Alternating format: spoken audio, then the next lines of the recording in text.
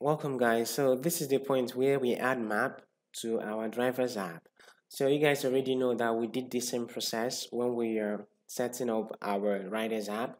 So the first thing we need to do will be to download and install the Nugget package for Google Maps. So we're going to go to our Nugget package manager.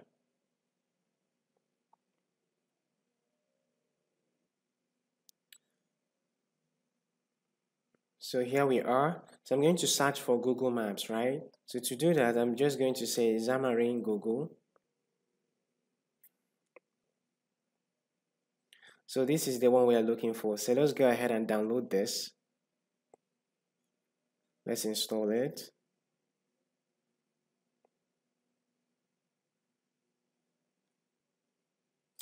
Okay, so this package has successfully been installed. So guys, let's go ahead and implement the map in our application, all right?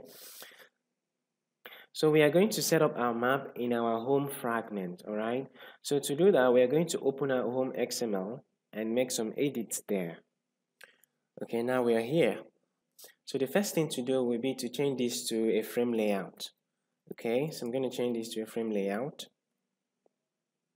Okay, so I'm going to have to change this to view parent and change this to view parent as well. So I'm going to set my background.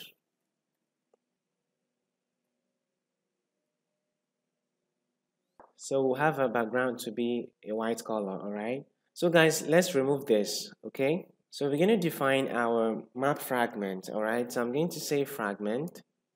I'm going to set some attributes to it. I'm going to have android.id. This will be equal to, I'm going to call this map. And let's go ahead and set the layout height and width. So the height will be match parent. And also the width will be match parent. And lastly, we're going to set the class. I'm going to say class equal to. So you have to watch out and ensure that you type this class appropriately. The class is com.google.android.gms.maps.support map fragment. Okay, so this is our map fragment. So now let's go ahead and define a new image. So this will be the center marker that we have in our app. All right, we did this in the riders app as well. I'm going to say image view and android.id. We'll call this center marker.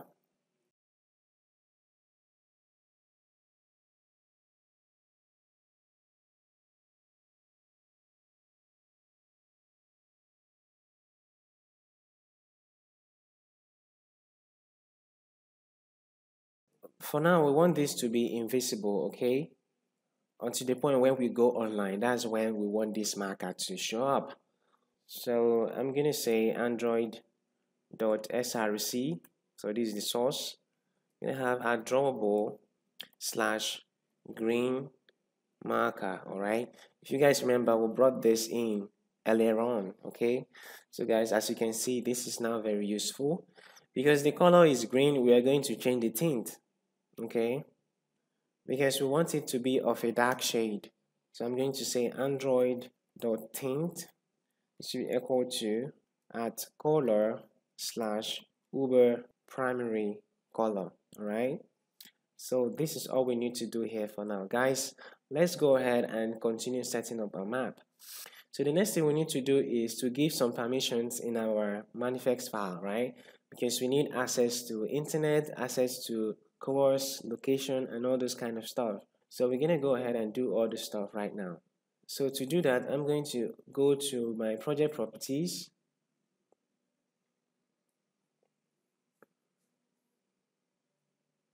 All right. So here I'm going to check this, access course location.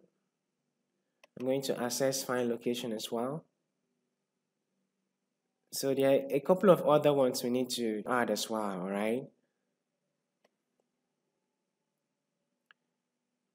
So we need to access network state. And we need access to internet connection.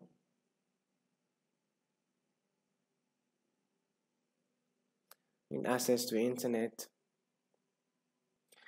Also, we need access to read and write external storage.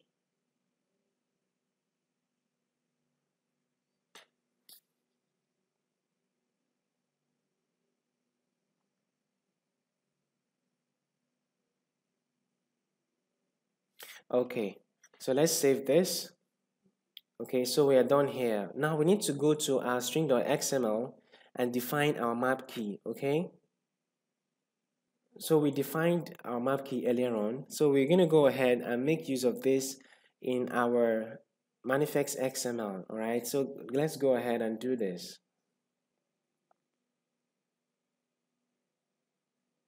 In our properties, I'm going to load this up.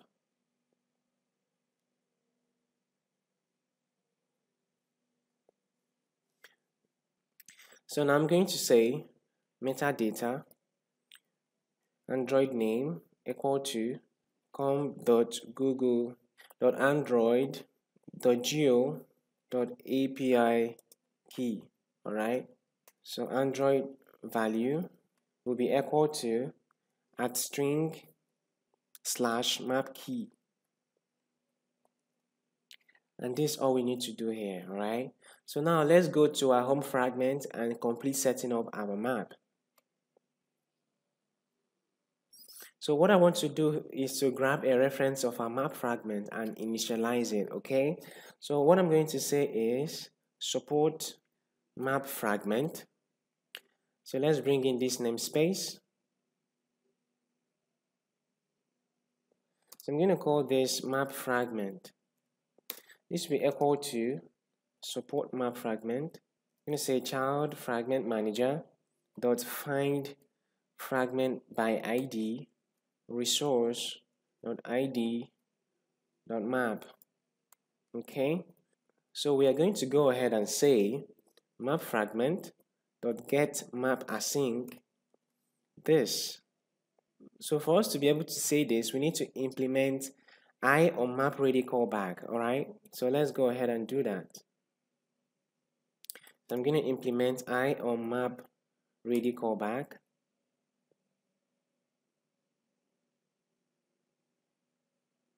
Okay, so this is where our map will be set up. So now we need to create a new instance of Google Map. So I'm going to go to the top of our fragment. I'm going to say Google Map. I'm going to call this main map. Guys, I need to make this public because I want us to be able to access our main map from anywhere outside home fragment. Okay, so once we have this, we can now say main map is equal to Google Map. All right, so this will go ahead and set up our map for us. So guys, the next thing we need to do will be to go to our main activity and check for special permissions. This is very important because we need to request for runtime permission to have access to find location and coast location. All right, so let's go ahead and do that. So to request for runtime permission, let's do the first thing, okay, which is to create an array of the permissions we want to request. So I'm going to go to the top of this class. So I'm going to say constant int request ID is equal to 0. So the next will be read-only string array rather.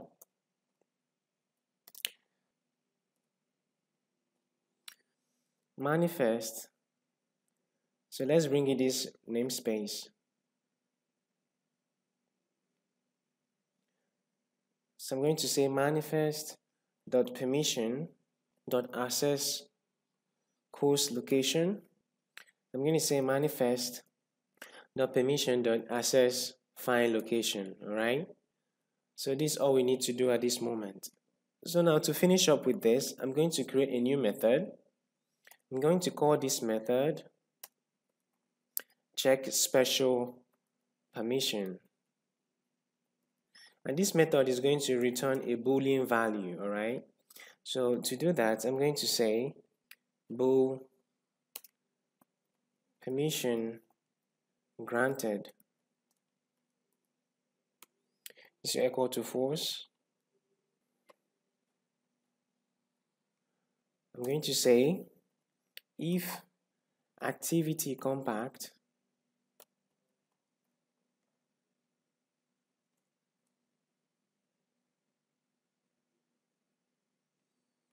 okay, so I'm going to say if activity compact dot check self permission this, so I'm going to say manifest dot permission dot access find location is not equal to, okay, this is already typed out for us, dot granted.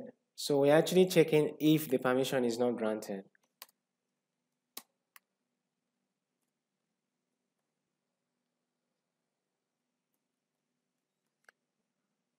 So we're actually going to do this for our course location as well.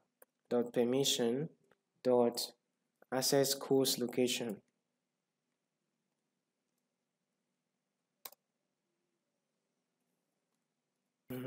Okay, I must confess this is some large chunk of code. But guys, just ensure that you copy this appropriately or you type this out appropriately, okay? So if these permissions has not been granted, I'm going to request permission. Request permissions. So we need to pass our permission group as a parameter and our request code, which is request ID. Bam. So this will go ahead and request for permission from our driver. All right. So let's go ahead and do this. Else permission granted will be equal to true. Then we'll go ahead and return permission granted. All right. So let's go ahead and call this method in our onCreate method. Okay. So after we connect our views, we call check special permission. Okay. So guys, this is basically all we need to do. But let's go ahead and cross-check and ensure that everything is just the way it should be. All right. So let's go ahead and run our app to ensure that everything is in order.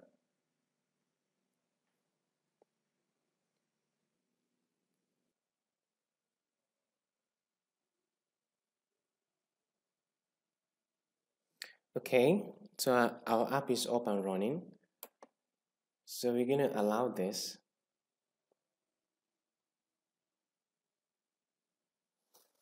Okay, so our map is well set up. As you can see, it's coming up.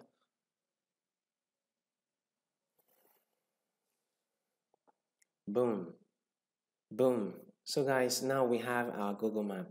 So this is the Google map that we wanted to implement. As you can see, it is just well implemented. All right, so we've achieved our aim in this class. I want to encourage you to keep going. If you've come this far, don't relent. Okay, just stick around. Let's keep building. All right, so guys, let's see you in the next class.